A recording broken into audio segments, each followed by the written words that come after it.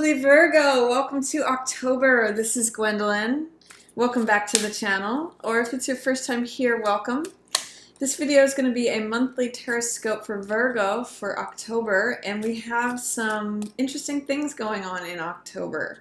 We have a Venus retrograde in Scorpio, and that starts October 5th and lasts till mid-November. And that's happening in your third house of friendships. So often when we have a Venus retrograde, it can bring people back from our past. Sometimes an old lover will show up, especially someone who you were friends with, because it is in your third house of friendship. For some of you, it may be just reviewing your love life, looking back, seeing, this is interesting, seeing what was true for you, maybe giving someone a second chance on something. But regardless, it's just sort of like moving backwards. The past can show up during a Venus retrograde. Also, October is numerologically a 1 month. So when we add 1 to the current year's energies, we get the number and the vibration for next year's energies. So sometimes it can be a window or a snapshot or a preview into what is yet to come for next year. So it's often interesting to pay attention to what happens in October. I also want to just thank everyone so much. We just hit 500,000 views on this channel, so I really appreciate all of my viewers and all of my stars, all of my subscribers, and it wouldn't be possible without you, so thank you for that as well. So I'm going to just shuffle here a little bit, and then we'll get right into the October Tarotscope for Virgo. The sun is in Libra right now, so this is all about balancing energies. We're out of the retrogrades of the summer. Pluto, which has been retrograding since April, also just went direct. So there was a lot of intense energy with some of those retrogrades, and that has all cleared out now. So it may start to feel like forward, balanced, if ever so gentle, forward movement. Let's see what's coming up for Virgo. We open with 6 of Wands. So there's success here for you this month. You may be feeling like you're riding high at the beginning of October. This is success, triumph, victory, being seen for what you're worth, being seen as the person up on the horse, the person who saves the day. And this wreath of laurels that is on this pole here, as well as on what he's wearing on his head, is sort of like the victory laurel that goes to the winner. So this is recognition, success, triumph. Beautiful opening to the month of October, Virgo. 9 of Coins. Yeah, this is a card of self-sufficiency. This is like feeling like you've surrounded yourself in a garden with coins, luxuries. It's the person who has made good decisions and therefore is reaping the benefit of that good self-discipline. So you're sitting pretty at the beginning of October, Virgo. You're in a good space. You've really made some good decisions that have benefited you. There's some communication that's coming in at the beginning of October. We've got 8 of Wands, which is things lining up, rapid movement, communication. Things are like 80 to 90% lined up. You may get communication from a past lover, someone that you used to be friends with. But this is, or it could be you communicating with someone who was a past lover, past friend. But you're in a good space, and so it may be that you feel like talking and speaking. It may be that you get some information that resolves something. 8 of Wands can often be news that comes in that unlocks the last puzzle piece, that something feels like it's clear, it's information, news, communication, all of that. 6 of Wands, reciprocity. 6 of Coins. This is all about balance, mutuality, reciprocity. What you give out is what you get back.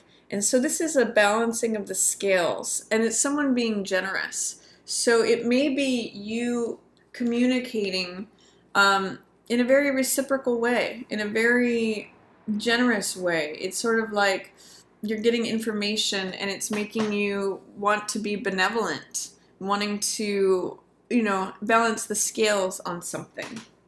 So I really like the beginning of October for you, Virgo. It looks like you're in a really good place, ready to communicate. Something is solved, and it's also financial compensation too. So it's sort of like whatever you put out is what you get back. We've got Page of Cups in reverse, followed by Knight of Swords in reverse, Seven of Swords in reverse, and Hangman. I'm seeing you see something from a different point of view here, Virgo. You may have had to do a 180 on the way that you were looking at something. And this card is great because it provides enlightenment. When you flip yourself upside down and look at something from a different perspective, a different point of view, you get new insights. You get enlightenment on that. And I see that there may have been a situation where you felt like full charge ahead, being blunt with someone, maybe refusing a love offer, or this is also shady behavior, cutting corners. I see you maybe seeing that in a different way. Like you're getting some insight, some clarity on something that looked like rushing things or a love offer. Maybe this could be like the immature side of ourselves. Page of Cups has to do with infatuation, with love offers, with, feeling like a teenager, or just acting young in love. And this is about cutting corners. This is the Deception card. This is the Thief card. You may be having a new outlook on all of this stuff, rushing too quickly, saying things without thinking about them, being sharp with one's words. I'm getting that you are, in October, getting some insight, maybe doing a turnaround, getting some enlightenment about any of these themes, because both of these cards are signs of maturity, signs of fairness. So there may be some reflection, a new perspective on any of this stuff that is getting you to this place of being the victor, the person who rides in on the horse, the hero. We've got Ten of Cups in reverse, Ace of Swords in reverse, Two of Swords in reverse, and Seven of Coins. So towards the end of the month, there may be, with this reflection on all of this stuff, you may get to a point where you have an aha moment of, have you been dishonest with yourself about what makes you happy, about where your happiness lies?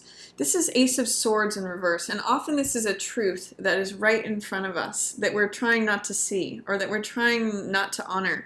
And with it coupled with Ten of Cups, this is happiness, emotional fulfillment, joy in the family and in partnership.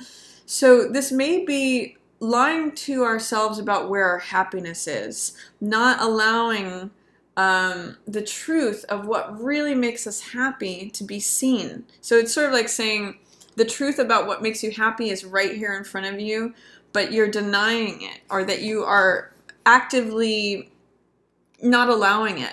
So this card, Ace of Swords, is usually truth with a capital T. It's revelation, it's clarity, it's honesty, it's just the truth. And Ten of Cups is where everything, it's the most amount of cups on a card, which is emotional fulfillment.